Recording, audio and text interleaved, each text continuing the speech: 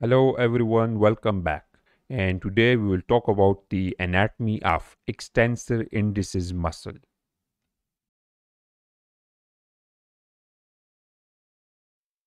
So the extensor indicis muscle is this short fusiform type of skeletal muscle that is found in the posterior or extensor compartment of forearm. And it is one of the deep muscles of the posterior compartment of forearm. So as you can see, this muscle has got its origin from the posterior surface of distal one-third of ulna and the adjacent interosseous membrane of forearm.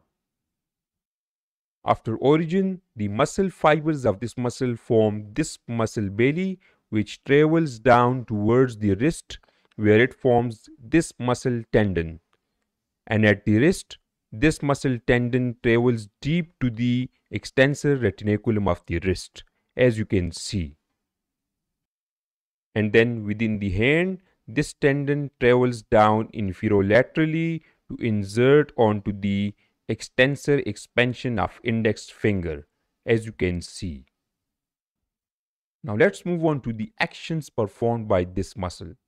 So this muscle performs a single important action, and that action can be learned by concentrating on the name of this muscle. So the name of this muscle is extensor indicis muscle. So here the word extensor means that this muscle is an extensor, and the word indicis is for the index finger.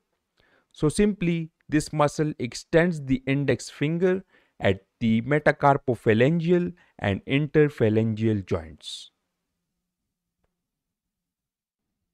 Now lastly, let's talk about the nerve supply of this muscle. So just like the other extensor muscles of posterior forearm, this muscle is supplied by the deep branch of radial nerve. So this is the radial nerve which gives off this branch called the deep branch of radial nerve, which supplies almost all the posterior muscles of forearm, while the radial nerve itself arises from the posterior cord of the brachial plexus.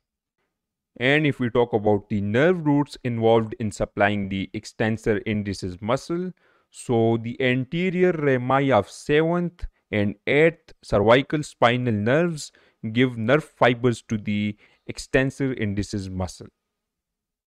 So that's all about the anatomy of extensor indicis muscle.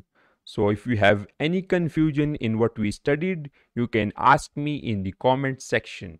Thank you so much.